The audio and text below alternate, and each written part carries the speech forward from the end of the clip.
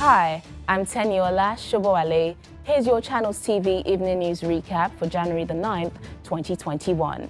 A federal high court sitting in Abuja has dismissed the alleged certificate forgery suit filed against the governor of Edo State, Godwin Obaseki. Justice Ahmed Mohammed dismissed the suit filed by the All Progressives Congress and chieftain of the party, Williams Edward, against the governor in a judgment delivered on Saturday in the nation's capital. The APC and Mr. Edward had filed the suit alleging that Governor Obaseki presented a forged certificate to seek re-election in the Edo State governorship election held on September 19, 2020.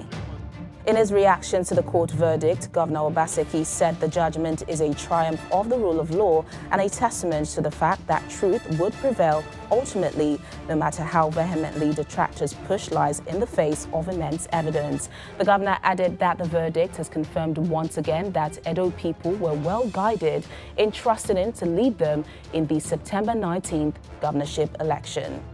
Meanwhile, global human rights organization Amnesty International has condemned the arrest of the convener of the Revolution Now movement, Omoyele Sowore, and 4 others over allegations of unlawful assembly and criminal conspiracy. In a series of tweets on Saturday, it called for the immediate release of the activists and demanded that the charges against them be dropped. The group said Sowore and others were unlawfully arrested on Friday last week for peacefully exercising their rights to freedom of assembly and expression.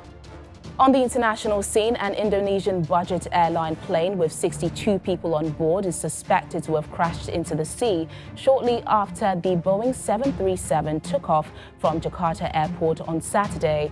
Flight tracking data showed the Sriwijaya Air Boeing 737-500 plunged into a steep dive about 4 minutes after takeoff. And in sports, Spain's heaviest snowfall in decades has forced Atletico Madrid's game against Athletic Bilbao on Saturday to be postponed. The blizzards have caused chaos in Spain, with the capital's airport closed, hundreds of motorists stranded, and more snow forecast for Saturday. And that's the evening news recap. Don't forget to join us tomorrow for fresh updates. I'm Teniola Shobowale. Thanks for watching.